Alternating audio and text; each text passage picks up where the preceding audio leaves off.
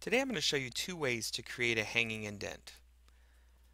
The hanging indent would be used inside of a bibliography, works cited, or reference list page.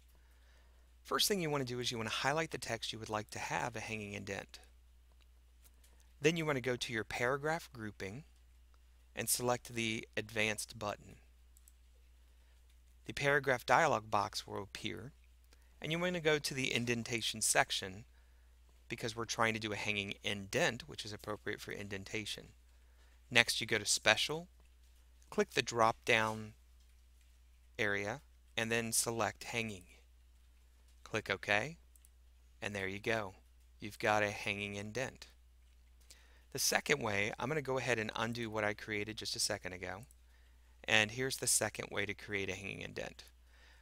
You'll need to use your ruler.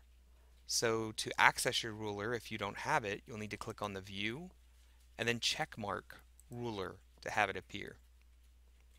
Next, you want to highlight the text you want to have a hanging indent, and then go in here selecting the middle item.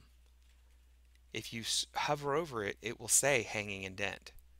Then you will drag it in between the point that it's located and the 1, which is the ½ inch area. And notice your hanging indent is created. There you go.